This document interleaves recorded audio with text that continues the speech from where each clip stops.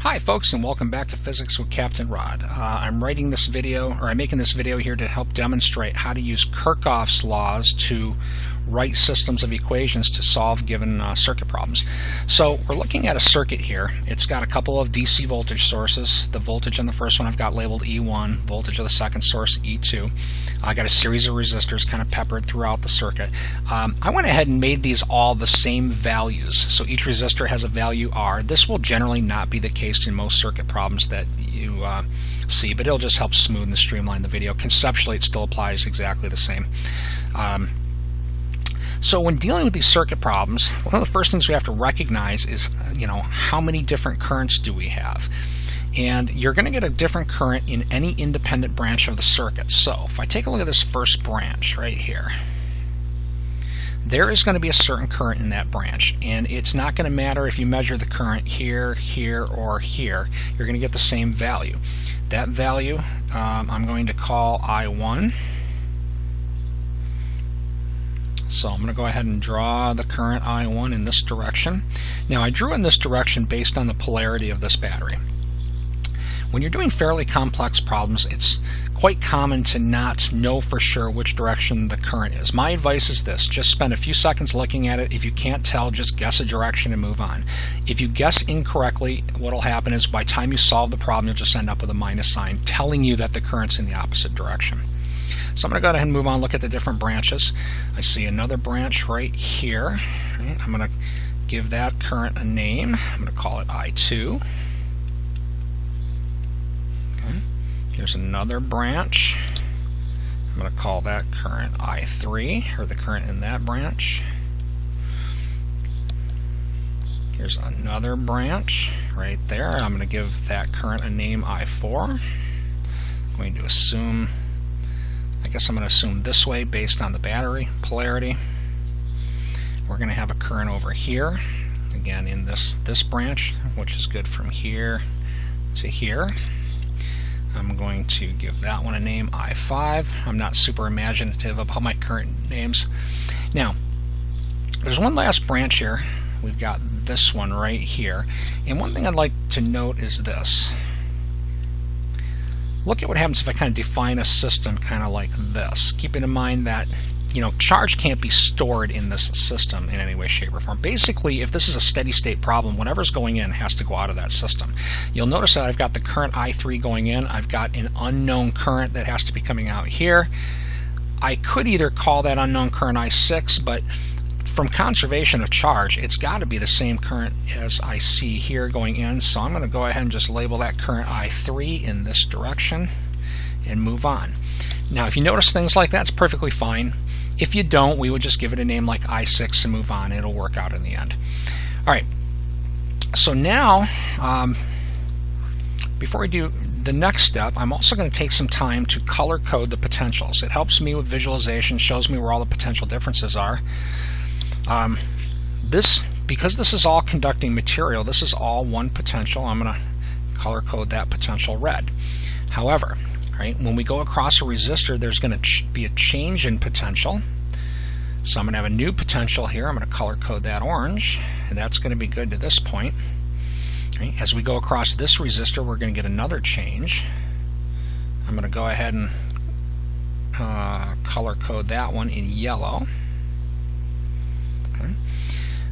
As we go across this resistor, again, there's going to be another change in potential. I'm going to go ahead and call that like light blue. That's going to be good to there.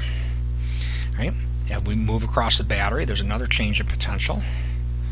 So I'm going to go ahead and use dark blue for this one. And then as we go across this resistor, there's a change in potential. This is all one potential up to this point. I'm just going to leave that black and use black as my color code here. Now, anytime you change in color, that means we're changing potential in the circuit. That's a nice handy thing to know for writing these circuit problems and for other reasons. All right, so now it's about writing equations. So there's two types of equations we can write. Type number one, if we sum up all of the delta V's for any closed loop, they have to add to 0. Second, if we look at any junction, here's an example of a junction right here. if we look at the sum of all the currents coming in, that has to equal the sum of all the currents coming out if it's a steady state problem. So these are the two types of equations we're going to write. And I'm going to go ahead and demonstrate what those look like here in just a moment here. Let me get rid of some of this here. Clear. Okay. So here we go, writing Kirchoff's law equations. So I always start with loop equations. There's lots of different loops we can write as I go through them. We could do a loop like this. We could do this. We could do a third one like so, right? But there's other loop combinations. This would be a loop we could write. Or we could do something like this. Or we can do the outer loop. So we can really write any of those loop equations. What I'm going to do, I'm going to start here. I'm going to do this loop right here. I'm going to start here. I'm going to go clockwise as I write the equation. Now, when I write these loop equations, I always imagine like a little ladybug walking along the circuit, and I just keep tabs of all the delta V's and all the pluses and minuses. So I imagine my little ladybug starting off on a journey, walking along the circuit. Ladybug's walking, walking, walking, walking, walking. At this point, the ladybug jumps across here. The ladybug will change in potential by an amount E1. It's an increase in potential. You notice we're going from minus to plus. The red is at a higher potential than the black. Right? My ladybug keeps walking, keeps walking, keeps walking. At this point, the ladybug is going to change in potential across this resistor by an amount I1R. So we're going to have minus I1R. The minus sign is because if I follow this current around, right here at this resistor, that current is in this direction. Current always goes from higher to lower potential. So if I move left to right, that's an a decrease in potential. All right, my ladybug is on the orange potential now, walks, walks, walks to this point. When the ladybug jumps across this resistor, the ladybug's going from yellow to black. Right? Yellow is a higher potential than black based on this current direction. So we're going to have minus I2R. Ladybug is now at the black potential, moves over to here. It's back where it started, so this sum equals 0. There's my first equation. All right, next equation. I'm going to go ahead and start right here and do this loop. So I imagine my little ladybug starting here. As the ladybug moves across this resistor, we're going from black to orange. That's going to be an increase in potential by an amount I2R. Increase based on the fact that yellow is orange is higher potential than black based on that current direction. Ladybug keeps walking, walking, walking. As the ladybug jumps from orange to yellow, that ladybug will drop in potential by an amount I3R for right here. Ladybug keeps walking, walking, walking.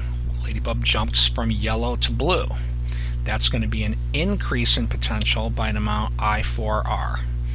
And again, that's an increase because I've got current 4 going up. So yellow is a higher potential than blue. Ladybug then has to jump across the battery from light blue to dark blue. That is going to be a drop in potential by an amount E2. Ladybug walks along this path, hits this resistor. As it jumps across it, going from blue to black, there's another potential drop by an amount I3R. Ladybug is back where Ladybug started, so equals 0. Next loop. I'm going to go ahead, starting right here, do this loop over on the right. Starting lower left corner, Ladybug's walking, walking, walking, goes from dark blue to light blue. That's an increase in potential by an amount E2. Ladybug jumps across the resistor. That's going to be a drop in potential by an amount I4R. We're at the yellow potential now. Ladybug walks here, jumps across this resistor from yellow to blue. That is a drop by an amount I5R. Ladybug is back where she started, or at the blue potential, so add up all the delta V's, they add to 0. Now, one thing I'd like to point out, take a look at the branches that I've done. And when you're doing these in your homework, I suggest you actually color the branches or code it in some way, shape, or form. So there was the first branch. Then we did this branch. Then we did this branch. you'll notice that the entire circuit is now colored in green. That has a very important mathematical consequence. Any loop I choose to use, like for example if I do this loop, it's already colored in green, and what that means is this. Mathematically, the equation you get from that loop is not what's called an independent equation. What it's going to be is a linear combination of some of these we've already written. Long story short, you don't get an independent equation that will allow you to solve for more unknowns. Once you've used the entire circuit, you can't do any more loop equations. So now we have to move and start doing junction equations. So I already got a little circle here. I'm going to take a look at this junction right here.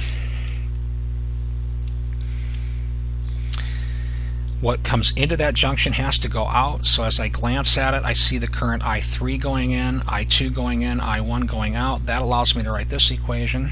I2 plus I3 has to equal I1. I'm going to go ahead and look maybe right here. Actually, let's look here.